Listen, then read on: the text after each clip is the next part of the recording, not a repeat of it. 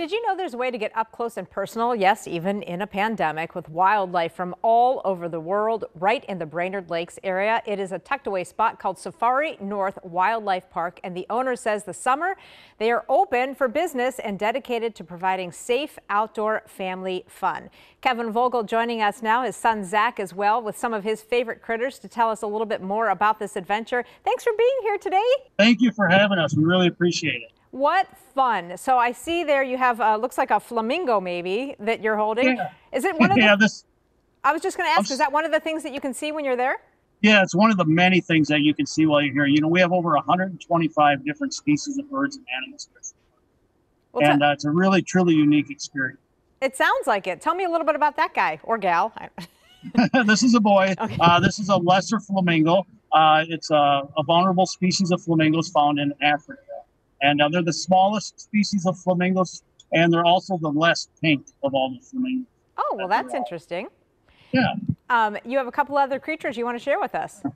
Yeah. And Zach will bring out the next one here really quick here. The next one is he's something that you don't really think about at a zoo, but it's an animal that's very familiar here in Minnesota. It's something that I think we've all seen before, and doesn't have the best reputation, but they're a lot of fun, and they're really a cool and unique animal once you learn about it. And this is Peppy Le Pew. And Peppy here is our little striped skunk found right here in Minnesota. Maybe not one of the animals you want to get up close and personal with, right? Exactly. Yeah. It's you want to keep your distance if possible. Oh.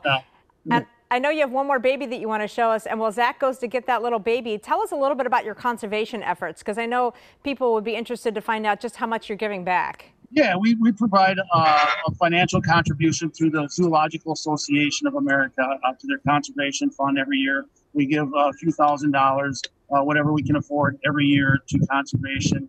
And these conservation projects help provide much needed funds and relief for wildlife throughout the world.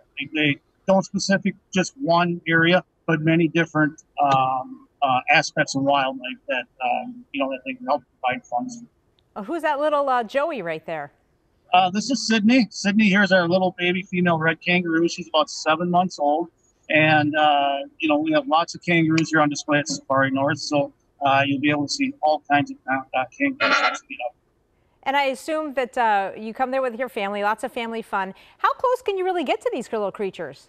You know, it all depends on the creatures. I mean, you can get very close to them, and we have giraffe feeding, so you can feed the giraffes, or you can ride a camel.